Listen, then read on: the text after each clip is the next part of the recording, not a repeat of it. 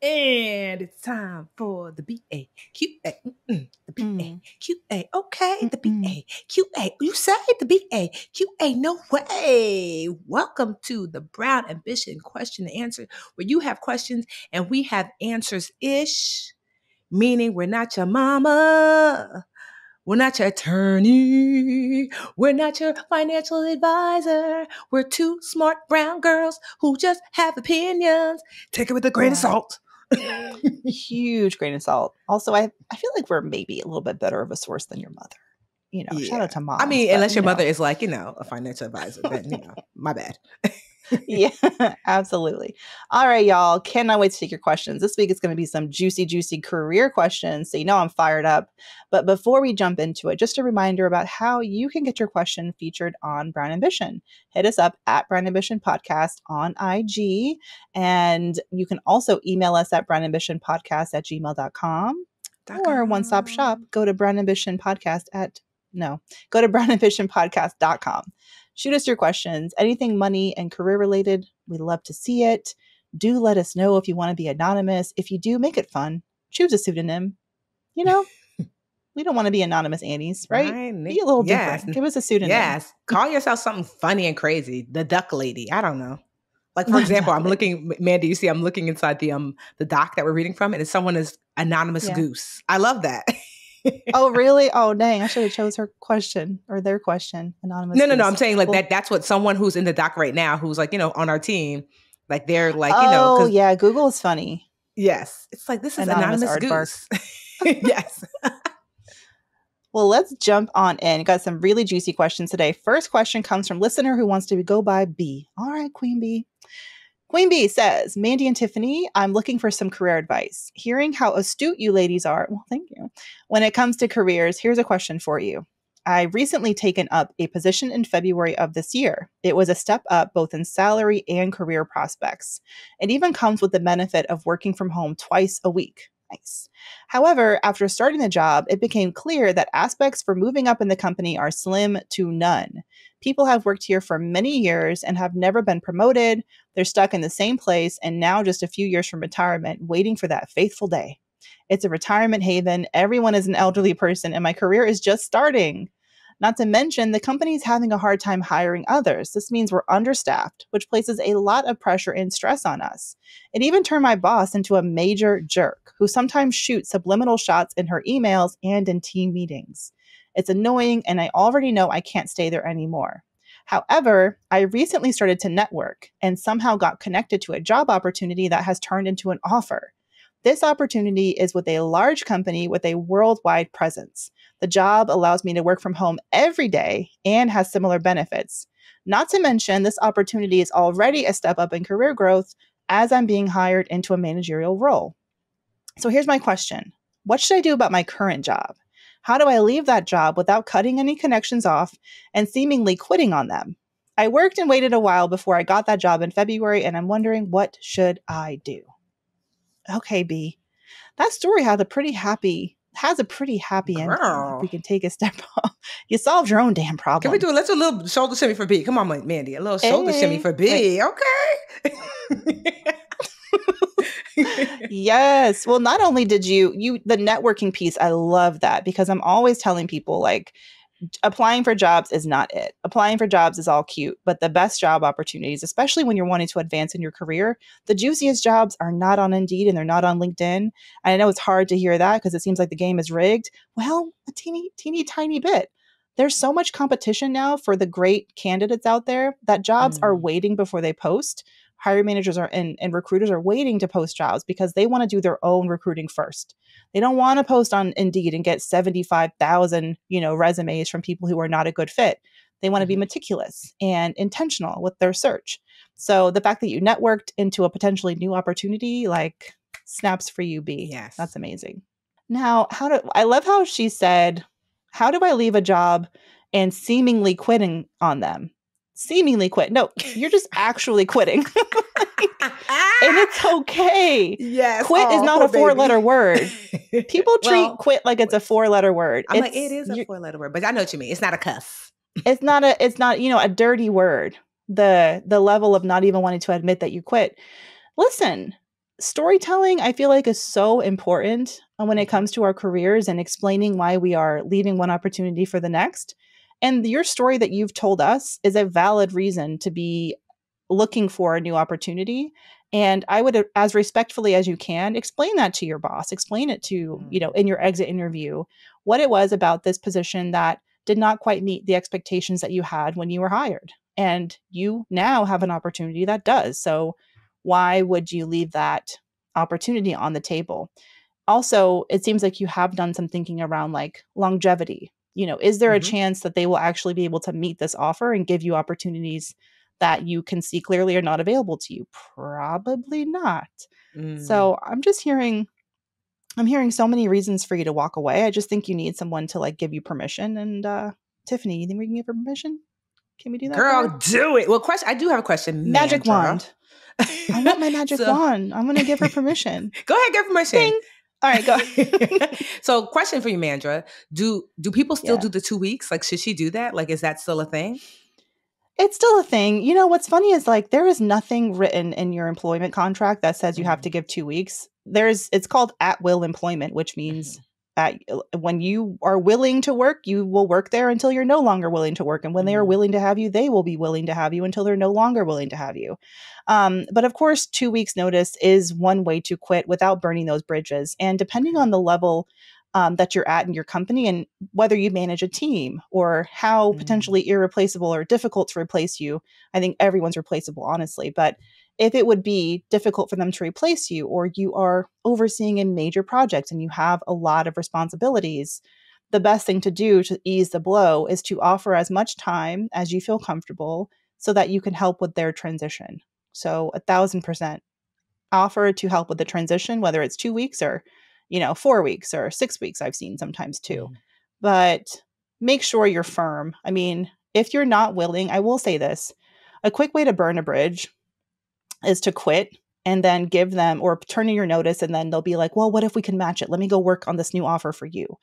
And then for you to turn down their competitive offer at that point, I think feelings and emotions and grudges start to form. I think you have to go into that conversation sometimes with as clear a mind as possible as to whether or not they even can compete. Is there anything they could offer you that would make you stay? And be clear on that before you walk in. That's how I would say, because you just don't want to drag anyone on. And you don't want to drag on the company that's giving you an offer either. Yes. Oh, that's good. Because think about that. Because see, my scary self would be like, sure, make me an offer, even though I have no intentions of taking it, because I would feel scared to say no. There's nothing that would keep me. So that's actually really wise to be like, if you know for a fact that you really want to be at this other company, don't let these people go through the due diligence of doing all this work. Set the boundaries. I'm actually listening to this new book. Well, it's not new because this book has like been exploding. Have you heard this? What is it called? Let me see what my trusty Audible account says. Everything is written by a Black therapist because, of course, she's amazing. That's the title? No. It's called Set Boundaries, Finding Peace. Have you heard of this book? It's by Nirdra Glover Tawab. She's on Insta and has like 1 million followers, but she's this Black therapist who's amazing. And this book came out last year and it sold already hundreds of thousands of copies. She's going to sell over 1 million copies, I could tell. But it's just really helpful from a therapist perspective, obviously, about how to set boundaries and what it looks like. If you're like, I don't have a boundaries issue. And she's like, sounds like you do, but it's really good.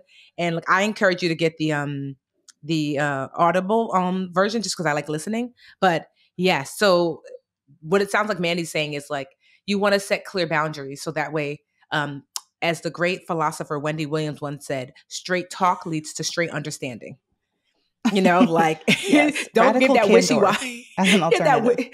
That wishy-washy. Oh, maybe kind of. It's like, no, if you don't plan on staying, then letting them know. And that's really great advice. And then, moving on, sis, I'm really proud of you. You sound like a young woman who is on the move, so go ahead and be on the move. But to Mandy's point, try not to burn those bridges. Yeah. And also focusing on a lesson, like, and carrying that lesson with you into your next opportunity. What you realized about this job, I would argue you might have been able to ascertain during the interview process if you asked the right questions. And sometimes we do kind of talk ourselves into opportunities. It pays more, just take it. But I'm sure that the fact that people at the company have been there for, years, decades, that I don't think the fact that people are older should necessarily be a reason to be turned off by it. But the fact that they stay there for a long time, there's not much room for advancement, and that there may be a short staffing, I think you can definitely ask questions that would give you those types of answers in your interview. So I think it's a really good reminder of the importance of being particular about the types of questions you ask during the interview process, so that you really do know what you're getting yourself into, and you are gently not allowing them to put rose-colored glasses on or lipstick on a pig, whatever the expression is of your choice.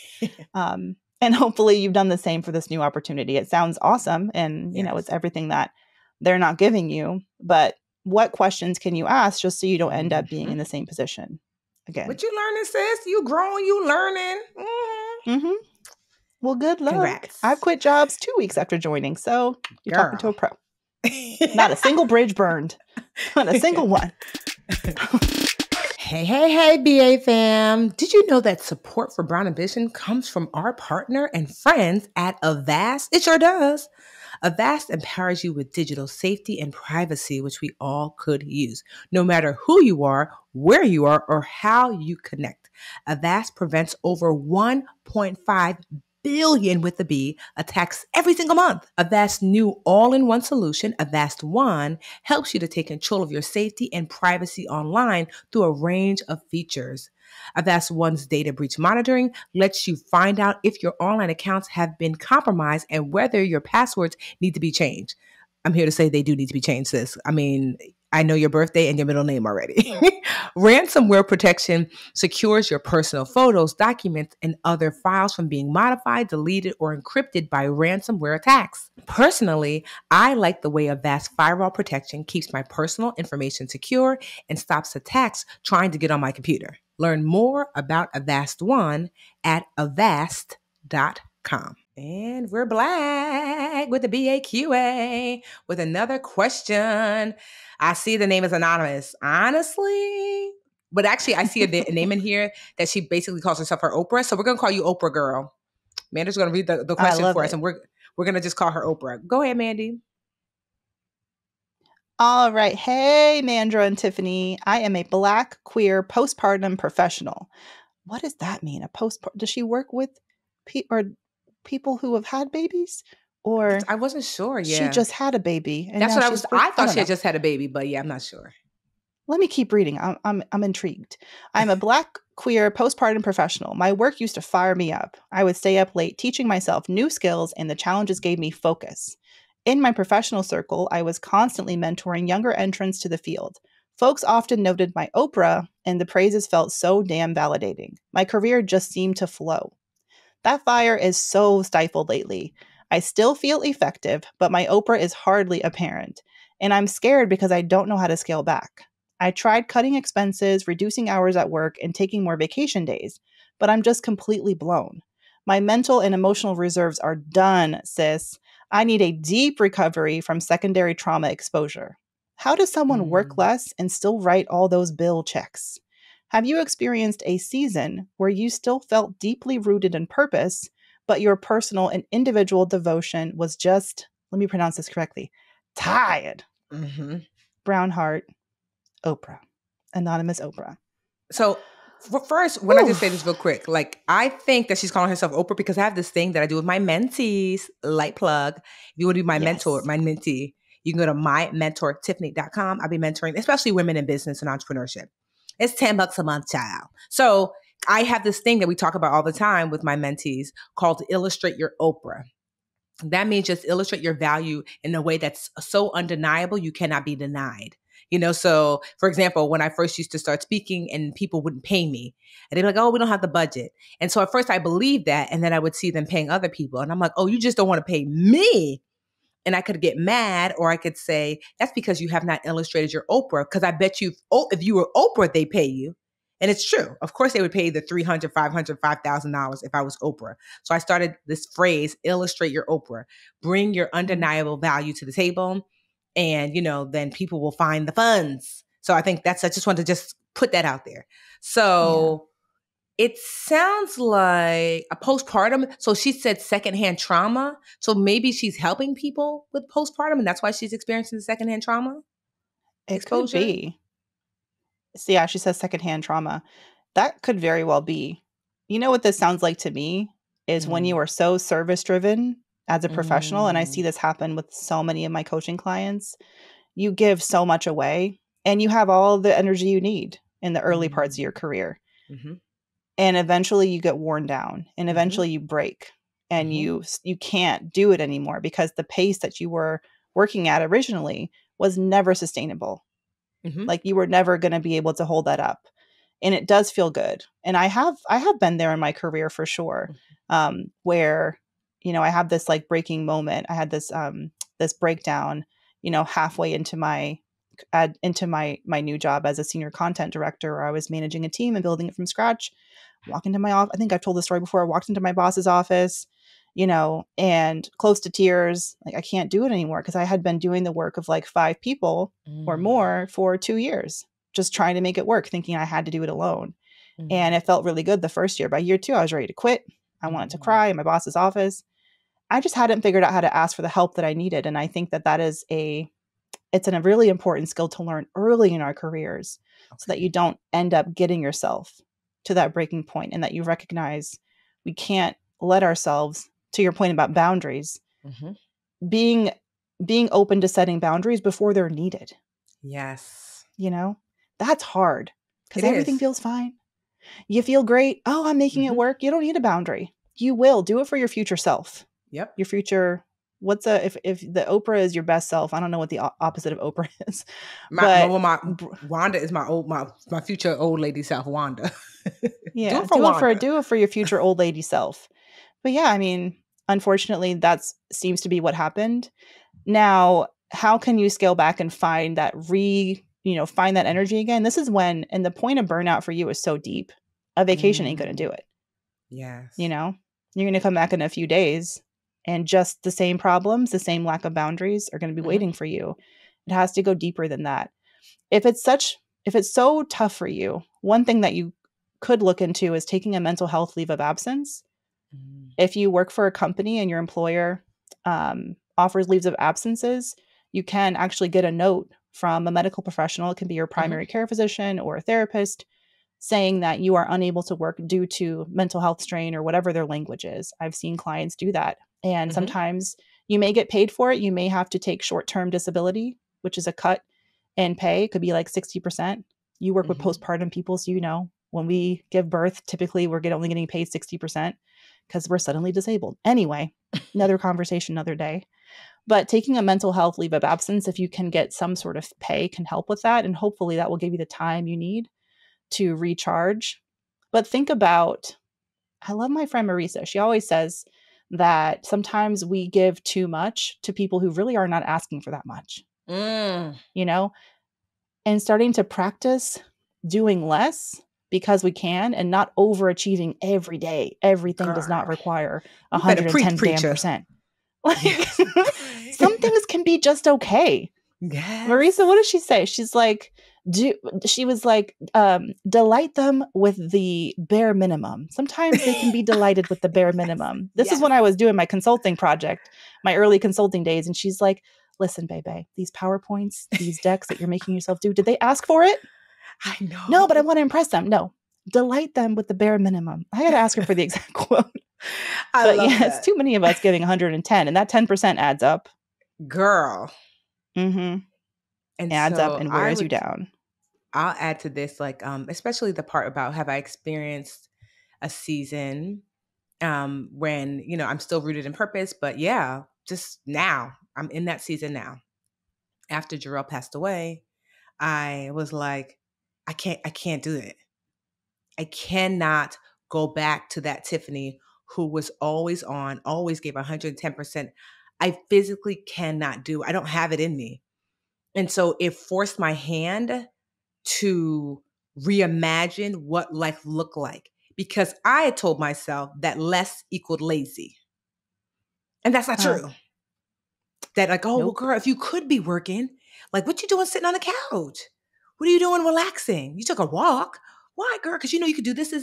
And I'm still struggling with it. Because certainly there are days where I'm just like, oh, maybe I should. And I'm like, so for example, like my Patreon, right? I was like, ooh, My aim was 1,000 people by the end of the year. We got 1,000 people within 24 hours of it launching.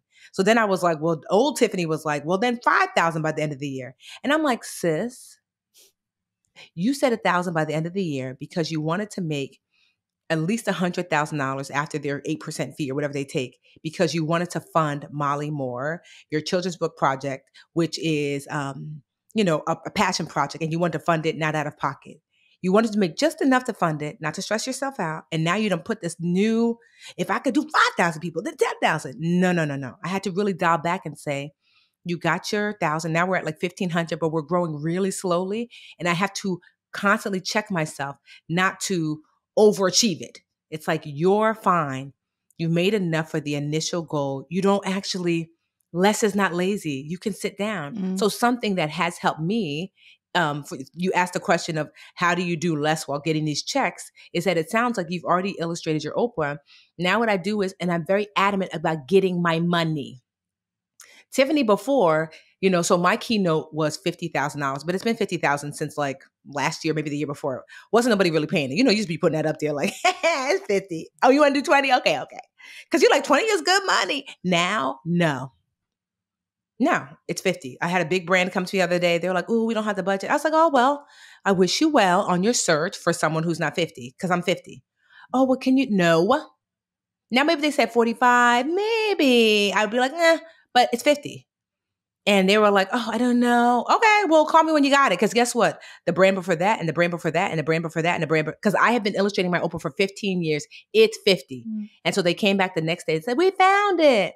And I could tell they wanted me to be excited. I wasn't, because it was 50. Because if you didn't pay the 50, guess what? The next one was gonna. Sis, you better lock in that date with a contract. And they did. And guess what? Because I had 5 brands in a row say 50 with relatively little pushback, I said 50's too low. I'm 65 now. Yes. For real. Just on Friday, I was like, girl, 5 brands in a row, 50. They said 50 too quick. I had that one itty bitty little bit of pushback. Sounds about right. Well, I put that 65. I said, let's see. And then I was like, once I get 2 or 3 people at 65, by the end of the year, I likely will be at 75 for a keynote. I got a good gut for randomly choosing numbers for things. Yeah, I do. I love a good. Yeah, I do. I'm like, I don't know, make it 30. So I just say all that to say, it sounds like, so I don't know where you work. Maybe you need to lean in and ask for a raise for the current work that you're already doing. To Mandy's point. So one of the things I'm learning in the Boundaries book that's really good is delegation. Like to Mandy's point, are you giving more than what people are asking? She talks about that. Dr. Nidra talks about that. Are you delegating? And something that's really important that I fall victim to, are you holding yourself hostage to the old you? Like, and to say like, oh, because I said that in 1985 that I will do all the emails, I have to do that for the rest of my life. And she's like, at any moment in time, you can create a new boundary and say, y'all need to get on board. Don't think just because you used to do the job in this way, that in a way that is not healthy for you or safe for you, that you cannot introduce a new boundary and get people on board. So just know that you can pop up with a new boundary for your own health and safety, and you ought to. So get more, ask for more, create boundaries, delegating. And honestly, like ain't no money in it for us. We should put this link, like the what did I say it was called? The Boundaries book. Like I don't know her personally. I follow her on Insta, but Set Boundaries, Find Peace. I just think it's just a really great resource and tool from a Black therapist who, and if you don't get her book, her Insta is really great for really leaning into like creating boundaries so you can have a safe, effective, fruitful, and joyful experience in life. And so like, I just suggest that for you as well. I love that. Yeah, we'll definitely put that in the show notes, and creating those boundaries when you have the energy to create them, because it takes energy to put those in place and get people acclimated. So that's why it's so important to do it before you need it, like the emergency fund for your brain, right? Ooh, but like one last thing I wanted to note here is, as well as I'm reading her and I'm thinking about her very much so, if I'm imagining her job, which is working with new mothers postpartum. If she's working for an employer right now and not for herself, I really wonder if working for yourself may not be another potential solution. Creating your own business, deciding your own hours, charging prices that are, that make sense for the mental toll of what you're going through. And the fact that you need to charge higher prices so that you can take fewer clients so that you can show up 100% for the clients you have because they're relying on you. You Mm-hmm. know, I don't even know what kind of particular work you do, but I know that your clients must use you as such a vessel for them and such a, Mm-hmm. support for them. So for you to be able to show up for them in the best way possible, you can't have 1,000 clients each Mm-hmm. charging a low fee. Maybe it's about having 100 clients charging a higher fee and protecting your peace in that way. And I'm not obviously saying that everyone should just go out and start a business to solve all their problems. Obviously, it has so many It's a lot of more work. Mm-hmm. challenges, but I feel like in your potential, in your industry, with your skill set, you could bring in, and you did ask the question of how do you do it? How do you step away but still bring in income? I had thought about that with my business as well. I mean, Tiffany, you're like the OG of creating an online education platform, a digital product that you Mm-hmm. don't have to show up and necessarily teach every single day. You can record it and it can be available, on and on down the road. Mm-hmm. And for you, is there anything about your teachings and learnings that you could create a digital product and then sell that to create passive income? Is there a course that you could create? Is there, maybe not even a course, that's too overwhelming. What about one 30-minute, or 45-minute recap of everything that you've learned in your profession that has helped make a meaningful impact to the success of a new mom or something like that? Package it, sell it, have an income stream. Well, I'll say this: And be mindful that, go ahead. especially with reoccurring income, no matter how dope you are, there's something called churn, which can be also very stressful. So just be mindful, anybody who's thinking about this. So for example, even with mymentortiffany.com, right? 1,000 people signed up, 1,500 people we have currently now, 15 maybe something. Already for the month, somebody might come in and say, churn is when people leave monthly. And oftentimes churn is because their credit card didn't go through, debit card didn't go through. Sometimes people, Mm, for example, at My Mentor Tiffany, people confuse it with me being the budgetnista. We don't talk about financial education there. So sometimes people will come and be like, oh, we don't talk about money here, just business. Oh, let me go over to the Literature Academy to join that. So they'll leave. So that's churn.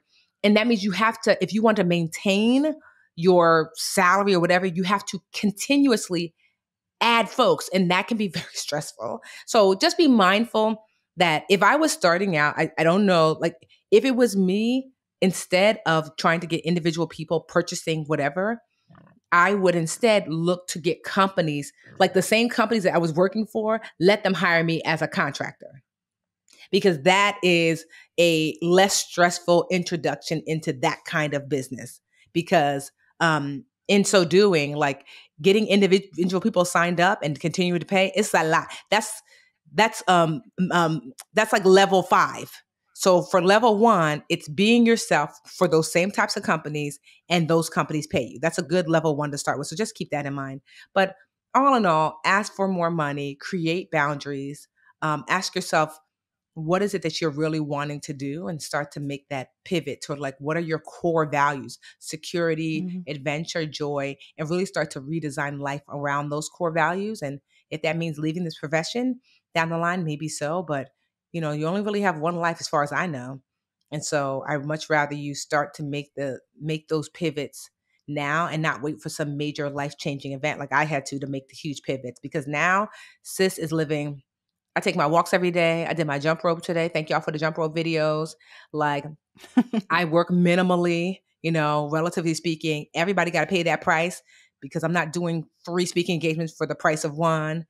And so because I've set that boundary and I put the work in, which sounds like you've done illustrating your Oprah, now I can say I can do less. And do I make less? A little bit for now, but I'm seeing, as I'm readjusting, that I'm finding people who are willing to pay me more.